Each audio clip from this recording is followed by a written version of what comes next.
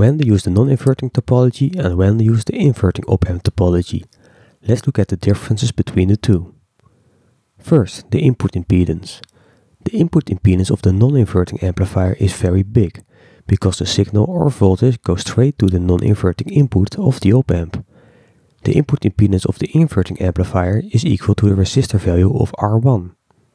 This tells us, for impedance matching, the non-inverting topology is almost useless, because there is no control of the impedance.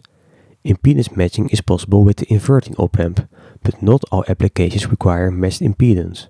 For audio signals, for example, a maximum transfer of voltage is required. This is only possible if the input impedance of the amplifier is a lot bigger than the output impedance of the previous stage. So also do not make R1 too small, otherwise the previous stage or circuit will be loaded and the voltage or signal will be harmed. The second parameter is output impedance. For both amplifiers this value is very small, which has a lot of benefits. First of all, the amplifier is allowed to be loaded with, for example, a speaker or a second amplifier stage without having to fear that the signal will be too altered. The third parameter is about gain. The non-inverting topology can only give a gain of close to 1 or higher. The inverting topology can give a gain smaller than 1.